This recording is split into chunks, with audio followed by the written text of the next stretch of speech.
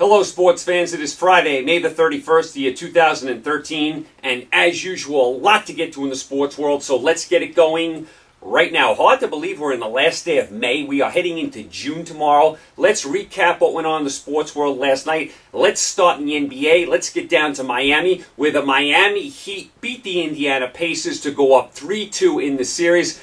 You know, it's funny. Indiana had a very nice first half. They were up 4 at the half. Indiana actually should have been up by more than 4 at the half. Missed a lot of layups in the first half, a lot of chipperoos around the basket. But overall, Indiana played well in the first half, had a 4-point lead. And then the third quarter came, and Miami absolutely blitzed Indiana right off the court. Outscored them 30-13, took a commanding lead, and never looked back. So Miami takes a 3-2 series lead. They now have 2 chances to close out Indiana.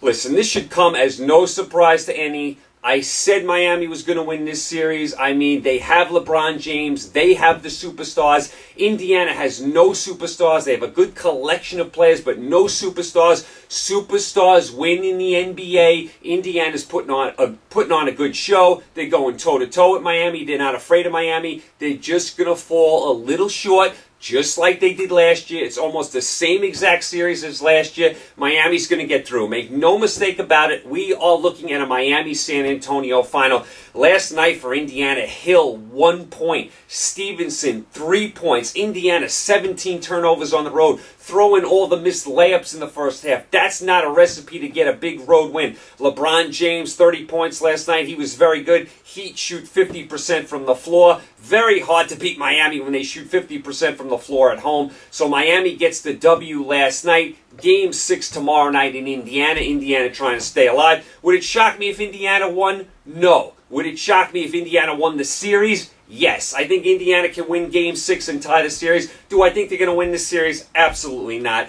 I mean, I said it all along. They're going to put on a good show, but in the end, Miami is going to be too strong. They have the superstars. Indiana does not. The best team in the NBA usually always wins. The team with the superstar usually always wins. That's the case here. It was the case last year as well. Okay, so that was your NBA last night. No NHL. The NHL had the night off last night. We got the games starting tomorrow. We got Pittsburgh, Boston tomorrow. We also have, Chicago and L.A. kicking off tomorrow. Chicago and L.A. play Saturday and Sunday. As far as your Major League Baseball from yesterday, the Cubs beat the White Sox. The White Sox were starting to play decent ball. Then the Cubs buried them this week. Baltimore shut out Washington 2-0. Cleveland beat Cincinnati 7-1 with a 7-run fourth inning. The Mets swept the Yankees 4 games. First time the Mets have swept the Yankees in Interleague. I mean, I didn't see this coming. The Mets couldn't beat anyone coming into the series. And the Yankees, despite all their injuries, were playing really well. And the Mets just blitzed them 4 games. Who saw this coming? That's why you got to throw out records in rivalry games in any sport. Throw out records in rivalry games in any sport. So Mets get the sweeperoo over the Yankees. Boston beat the Phillies last night. Pittsburgh beat Detroit. Pittsburgh's playing really nice ball. Atlanta smoked Toronto last night 11-3. Tampa Bay beat Miami. What else is new? Miami can't win a game. Texas beat Arizona. Minnesota beat Milwaukee. I'll tell you, Milwaukee is starting to get down there with Houston and Miami as far as some of the worst teams in baseball. Kansas City beat St. Louis last night 4-2. This was an interesting game. St. Louis was winning 2-1 in the 9th inning. Kansas City gets 3 runs in the 9th. Then it starts raining in the 9th inning. There's a 4.5-hour rain delay. They finally pick up the game in the 9th inning. Kansas City holds on and wins, and the game ends at 3:15 in the morning local time there in St. Louis. Are you kidding me? And Kansas City, after the game, had to fly to Texas. I mean, how bad do you think Texas is going to beat Kansas City tonight? I mean, what a joke. Kansas City has to play till 3:15 in the morning, then get on a flight to Texas and play a good Ranger ball club. Anyway, nice job by the Royals. They did win yesterday, snapped their long losing streak, and George Brett is the hitting coach for the Royals for the time being anyway. Good to see George Brett back with the Royals. A great game of George Brett, a classic Royal, Hall of Fame, a great player. Great to see him back in baseball. Houston beat Colorado last night. Seattle beat San Diego. King Felix wins. San Francisco finally beat Oakland. They salvaged the game in that series. And the Angels beat the Dodgers. The Dodgers look like they are going nowhere. Matt Kemp on the DL. I'll tell you, I know it's early. I know teams make runs all throughout the year in baseball. The Dodgers look like a dead carcass. I mean, now Kemp's on the DL.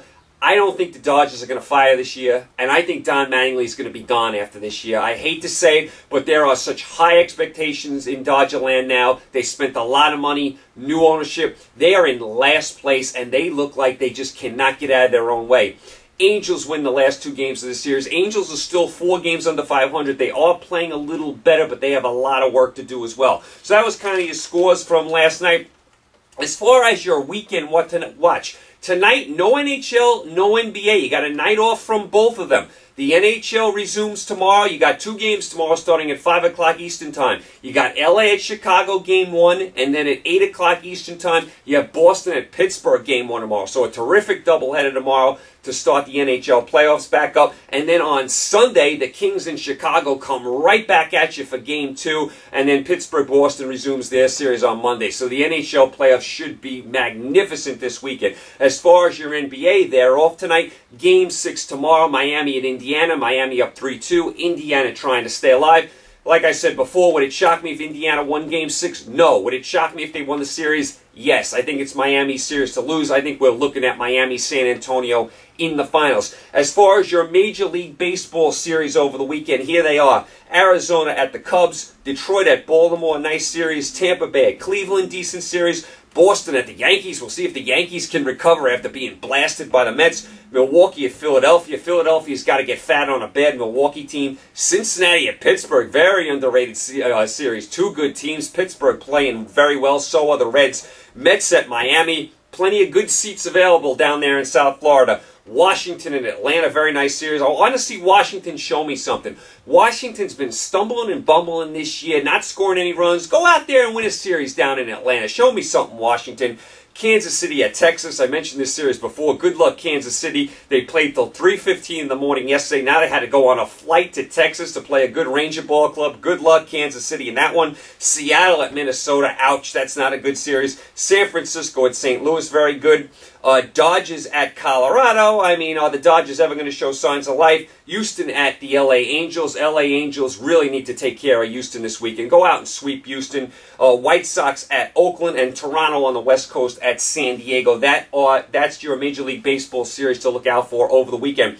As far as some movies, if you're looking to go to the movies, the big movie that's out today in the theaters is After Earth with Will Smith and his son. Now, to me, this movie looks bad. It's a sci-fi movie. I read a couple write-ups on it from 0 to 4 stars. Everyone's giving it about 1.5 stars. That's atrocious. I think it's going to be a bad movie. If you're looking to see a good Will Smith movie with his son, try The Pursuit of Happiness from years ago. That's based on a true story. Go watch that one. This one in the theaters, After Earth, looks terrible. But anyway, that's your big movie out in the theaters if you're looking to go to the movies. As far as DVD this week, the new movie on DVD is Die Hard 5. This also looks atrocious. I loved the first Die Hard, didn't like the second one, loved the third one, hated the fourth one, and I have a feeling I'm going to hate the fifth one. Looks like this series has run dry. Bruce Willis is off his game. I mean, he's been in a lot of bad movies in a row now. Can't remember the last movie Bruce Willis was in that I actually liked. Die Hard 5 is out on DVD. That looks bad as well. You might want to check out some old movies. I saw a few old movies I liked just recently. Mississippi Burning, 1988, with Gene Hackman and William Dafoe. Very nice movie here. This is about 2 FBI agents investigating the disappearance of 3 civil rights workers in Mississippi in the 1960s. Very good movie. I mean, somewhere in the neighborhood of 2.5, 3 stars from 0 to 4. Very good movie. Definitely worth watching. I also saw Prince of Tides. That's 1991 with Nick Nolte and Barbara Streisand. Same thing. Somewhere between 2.5, 3 stars. Definitely worth watching. It's about Nick Nolte, his sister. It tries to commit suicide, and Barbara Streisand's a psychologist trying to get to the bottom of it. So she's, talking to Nick Nolte about him and his sister.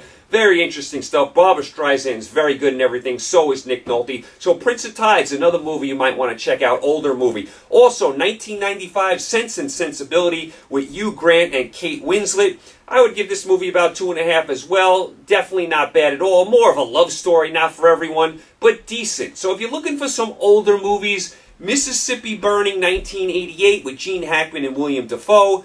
Prince of Tides with Nick Nolte and Barbara Streisand, 1991, and Sense and Sensibility, Hugh Grant, Kate Winslet, 1995. I would say all three of those movies from 0 to 4 stars, somewhere in the 2.5 to 3 star range. Are they great? No, but definitely better than average. If you're looking for an older movie to check out, those three, you might enjoy those three. Like I said, it's a bad week of movies as far as DVD and in the movies. After Earth looks terrible, and the new Die Hard on DVD looks terrible as well. So you might want to check out an older movie. Even if you've seen these movies, they might be better than some of the old movies. I like watching, old movies I've seen rather than some of these new movies. I mean, the older movies, you know what you're going to get. You know you're going to get something decent. These new movies, a lot of them are really, really bad.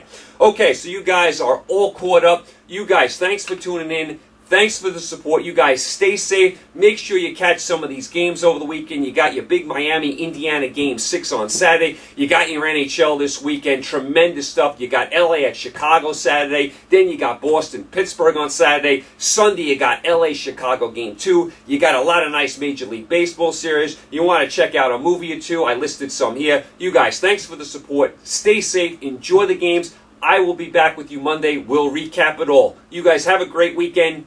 Take care.